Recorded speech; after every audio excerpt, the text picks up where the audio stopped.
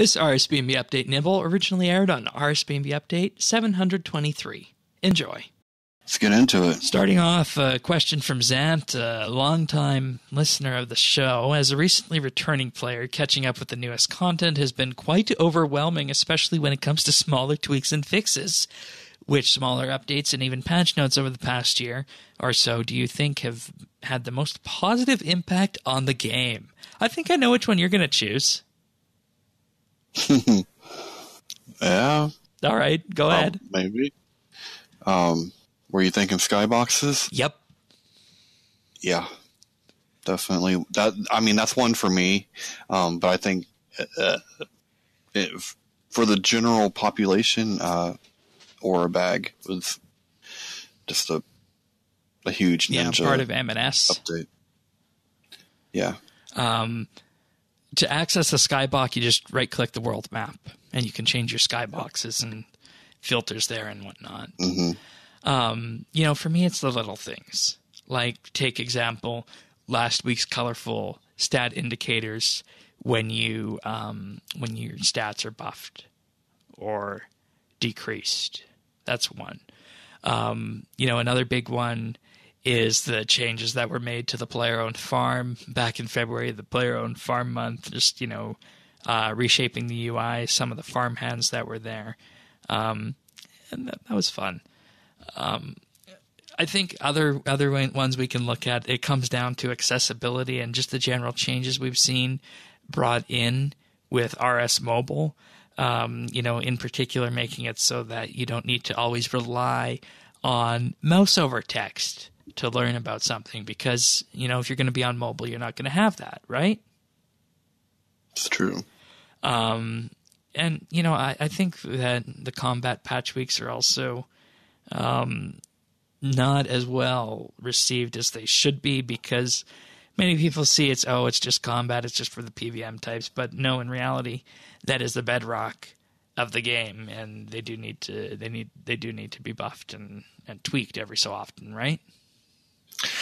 Well, and I've noticed when it comes to the combat tweaks and fixes, it actually seems to have more of an impact on people that's doing normal kind of combat, Slayer, that kind of thing, than it does the actual higher echelons, Yeah.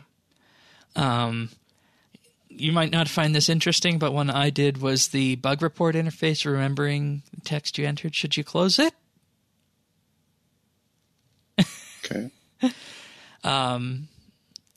Also filtering messages when you're using your Divine charges with the Divine vacuum cleaner.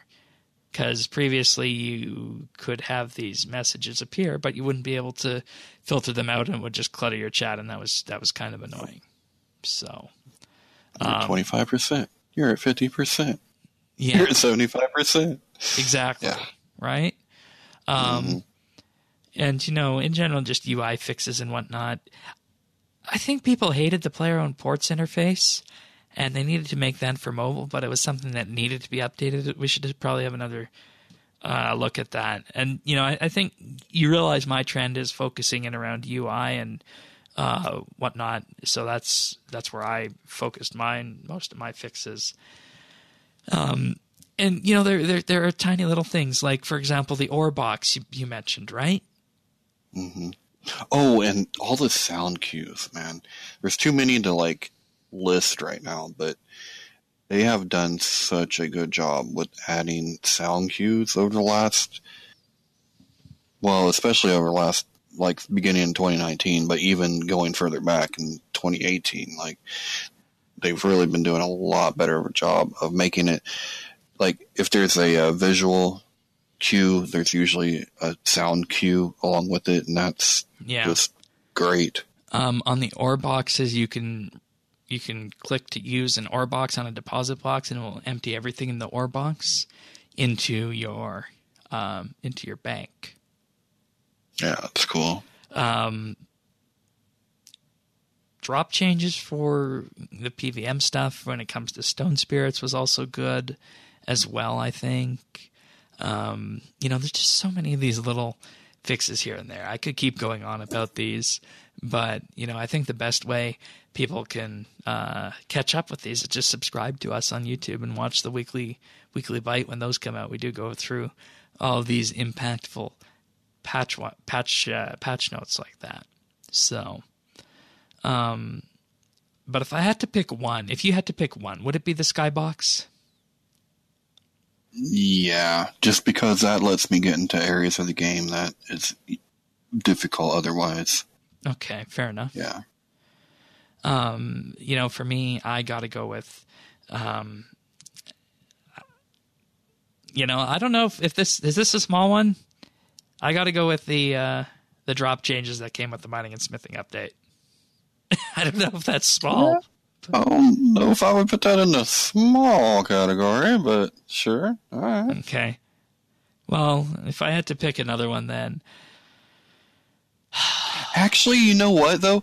That says something about it, because it's actually huge, and it felt huge then, but now it doesn't feel so big. Exactly. Like, you know what I mean? Like, everyone kind of got used to it. Was like, oh yeah, that's the way it should have been. Yeah, it should have always been like that. Yeah. Potion tool tips. Okay. That's another. That's a good one. I just have too many to pick.